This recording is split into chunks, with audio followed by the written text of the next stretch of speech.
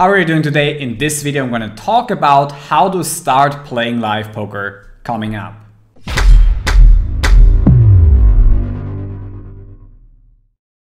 Welcome to a brand new series which is going to be all about live poker. In this video, I'm going to talk about how you can prepare for your first live poker session, whether you're a novice player or seasoned online grinder. If you're new to poker, one of the best things you can do in order to get into live poker is to play with friends first.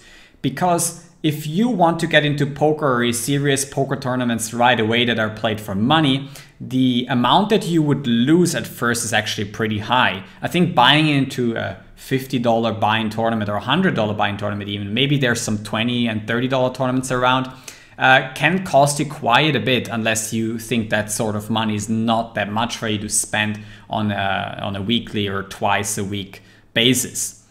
Then it's obviously completely fine if you think that's just a learning opportunity and you can live with the fact that you're going to lose that money most of the time to your opponents. But you can also play with friends first just to get familiar with, holding the cards, betting the chips, with the rules and the flow of the game. I think playing with friends is really good. In fact, I'm going to make a video on this YouTube channel how you can beat your friends at poker.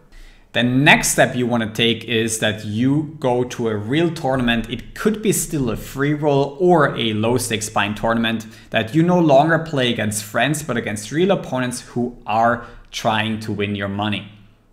Now, in these kind of tournaments, usually with the lower buy-ins, the fee that you pay for the dealer cost is actually quite high compared to the buy-in. So you're not realistically going to win at these tournaments. So try to keep your buy-in really on the lower end so that, this hobby doesn't get very expensive very quickly.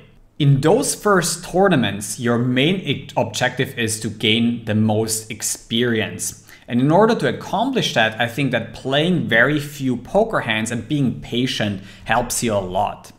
Especially when you're playing with 9 players and when you're one of the first players to act, we call that early position, you don't want to play too many hands. Sticking to pocket pairs, for example, 7s or better, and any 2 picture cards, for example, a 10 and a jack suited, or some of the higher cards like ace jack or ace queen offsuit, is going to make you succeed much more playing in those tournaments. So stick to a very tight preflop selection. Don't play too many hands. Sooner or later, you're going to win your first tournament. And at that point, it's important to not get too excited about it. Back in, I think, 2011 or 2012, I won about $1,000 playing a $75 buy-in tournament. And, not long after that, I was buying into a 500 euro buy-in tournament somewhere in Italy, and I just lost that 500. And I think it was a very significant portion of my net worth back then as a student, and it was fairly stupid, and really based on my experience that I could win at poker. Now, what you could do is, for example, you can deposit online and work on your skill set for a little bit longer until you can finally play those tournaments. Or if you're playing those live tournaments, at least find someone backing you in some way or selling some action to someone else and make it maybe a one-time event in a year that you can also afford. Maybe having a job and earning a lot of money. So that you can pay those 500 in buy-ins. But be aware that it's just going to be one tournament. You're going to lose the tournament 80% of the time without getting anything in return. And then, in order to win, you need a lot of luck. If you do have an online poker background and you're really a seasoned grinder on that felt, getting into live poker is still going to be very different. And I would still say that these things that I've just mentioned apply to an online player as well. Play tighter than online, because first you want to get more familiar with live poker and see what's up.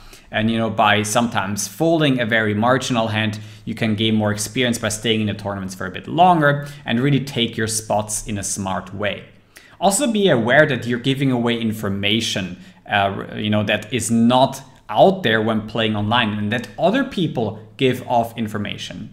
In fact, I'm going to also make a separate video on how to transition from online poker to live poker and what the differences are on this channel. So if you want to see more from that, make sure to subscribe and get the notification bell on so you can get some updates regarding that. Last but not least, live poker is a sociable game. So even when you're starting out, somehow participating in live poker makes the whole experience better for everyone, instead of just, not saying anything and also taking way too much time, not talking to anyone and wasting everyone's time. Try to, be a little bit sociable and talk to other players. But here's one thing. When the hand starts and you're taking some action and you want to not give away too much information, it's definitely time to shut up and make your best play. I hope that you enjoyed this kickoff with this new live poker series. Let me know in the comment section below what you thought about it. And there's going to be some more live poker videos coming up here on this channel. So again, make sure to subscribe if you want to see those videos coming up here on this channel. Thanks for watching and see you for the next one.